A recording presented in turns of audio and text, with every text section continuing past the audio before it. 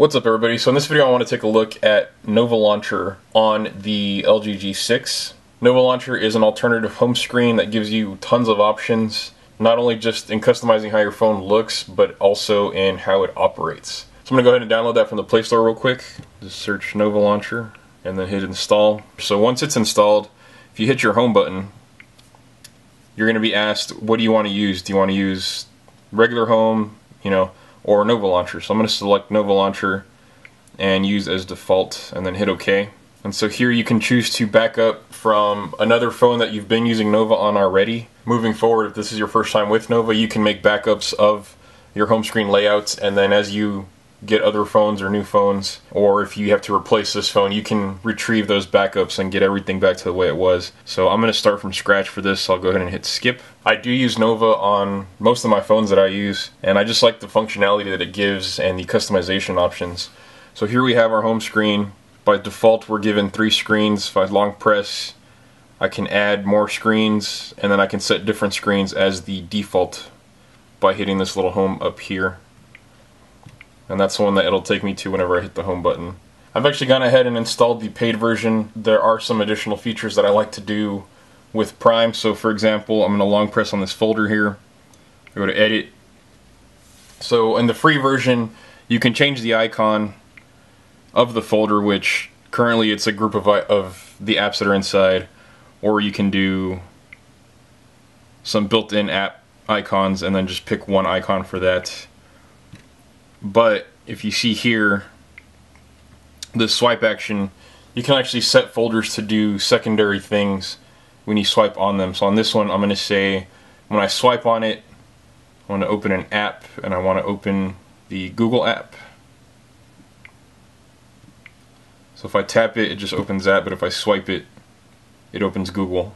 And again, that is a paid feature, but even if you don't want to pay, you just want to change the look and feel of your phone, you can do that with the free version. And for example, if we want to just change how the phone icon looks, go ahead and hit edit, tap here, built in, and then tap on that, and now our phone icon is different. So that'll let you give your phone a more stock look if you want to change some icons around. You can also download additional icon packs and themes from the Play Store, and there's tons of them out there. Just search Nova theme or Nova icons, and then you can really start customizing the look of your phone. Another thing I like to do is I like to add home screen gestures. So I'm going to settings, and we're taking it to Nova settings, so gestures and inputs. Again, with the free one, you can just change these two up here, but with the paid one, that unlocks all these down here. So for example, swipe down from the home screen will bring your notification tray down. Swipe up, you can set to do something else. So I'm actually going to make mine toggle the notification bar. So to show that, go ahead and hit home. If I swipe up, you see that gets rid of our notification bar. That's pretty cool for making some really clean screenshots of your home screen, or if you just want a really clean home screen and you don't want to see all the clutter of your notification bar. The swipe down makes one-handed use a lot easier. If I just swipe down here, it brings it down, and then you can swipe again to bring it further down. One of the other things you can change is the home screen transitions. You see right there, it's just sliding from one screen to the next. Go back into settings, desktop, scroll effect. Simple is the default. You can select cube. There's plenty of options here. Just for the sake of the video, I'm going to select that one. Go ahead and hit done, hit home, and you see the transitions are different now. There's tons of options in here. I'm not going to go through all of them in this video because then it'd be a really long video. So I encourage you, download the free version, mess around with it. If you don't like it, you can simply uninstall it again. To uninstall it, you just go into your app drawer and then find Nova Launcher and then uninstall. Hit OK.